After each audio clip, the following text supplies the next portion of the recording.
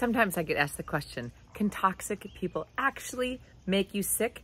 The answer is yes. Even just take a moment to think about some situation that you felt was toxic, a person that you thought was toxic, maybe a coworker, someone you dated. And even as you tune in to that person, tune into your body. How do you feel? Do you feel a little stomach upset, a little tension, a little anger perhaps? We're going to talk more about how this is making you sick right after the show reel.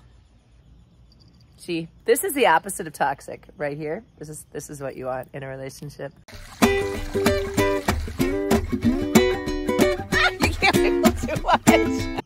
One of the challenges I see today in people's relationships, and I'm talking about any kind of relationship, a work relationship, a friendship, an interpersonal relationship, is that when people don't treat us well, we don't always walk away. We don't set boundaries. And what boundaries mean is not just saying, hey, stop doing that. But when we actually set a clear boundary, we're saying not only, here's what I need, but if you break the boundary, here are the consequences. So in other words, setting a boundary in a toxic relationship might look like this. Hey, I don't appreciate being called stupid. If you call me stupid again, I will leave. And then do it. Because what's happening, I mean, have you ever allowed somebody to maybe speak words to you or do stuff around you, break their promises, and you keep forgiving them because they love you or they give you other things that you need, they pay attention in certain ways? Have you ever not stood up for yourself?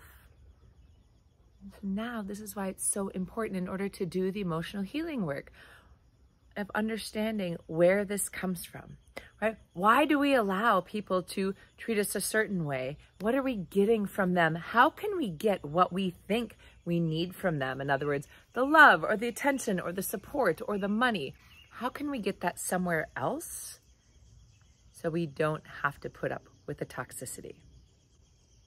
So imagine now that you do some emotional healing work, maybe through some EFT tapping, through some hypnotherapy, through some counseling, psychology, through some somatic body work or somatic therapy of some sort because you want to get rid of it through your mind and your body at the same time. And now you can not only stand up for yourself, but you actually find the resources within yourself to get what you need elsewhere. Because the other thing that I see, and it's not only in relationships, is that when we allow people to treat us poorly and we start feeling angry or have a place where we're not feeling comfortable or safe, it actually makes us sick.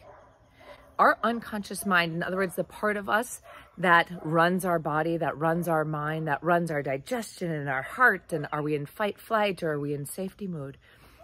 When that is in a space of trying to keep us safe, it's going to do everything it can to send up a little warning flag saying, hey, get out of there.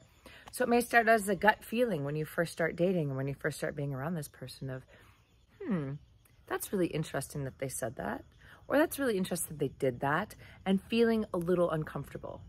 Yet we ignore it and we keep going on, giving them the benefit of the doubt. And then something bigger comes up, an actual situation happens. And our mind or our body goes, no, this is not cool. And then our conscious mind might start justifying, well, you know, they've been drinking, or well, maybe they didn't really mean it that way, or, you know, I was kind of being a bitch today, so it's okay that they yelled at me in that way as well. And then something bigger happens, or then we end up in a long-term relationship, job situation, partnership, something with this other person. And because we're not working through our emotional state, and because we're not actually getting where we need, we're allowing this toxicity to be inside of us, it actually gets in our nervous system and our body, our unconscious mind, in order to create safety, in order to move us forward, will start making us sick. And this can look like not digesting foods as well, not sleeping, being anxious about things that don't even relate to your relationship, feeling self-doubt, procrastinating, self-sabotaging, numbing. And numbing can be anything from drinking alcohol to working out to watching television. It can look so many different ways. Have you ever numbed a little bit? So this is why it's so important to start paying attention to the red flags in that toxic relationship before it makes you sick. To take a stance for yourself and walk away before the mental breakdown starts happening, before you get in the rhythm of forgiving. Forgiving's good because forgiving is for you, but allowing other people to treat you in a way that breaks down your own self-value, your own self-worth, and who the beautiful person that you really are in this life and what you're meant to do. So one of the biggest challenges I see is that my cat wants to be with me when I'm doing videos, and he's all lovey, and it's hard to do a video when my cat wants to be on my shoulder all the time.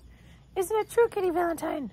So in summary, any strong emotional thought, any strong emotional body reaction that you have from something negative, a toxic person, a toxic situation, a trauma from the past, can make you sick. So I invite you, check out my tapping videos, check out my hypnotherapy.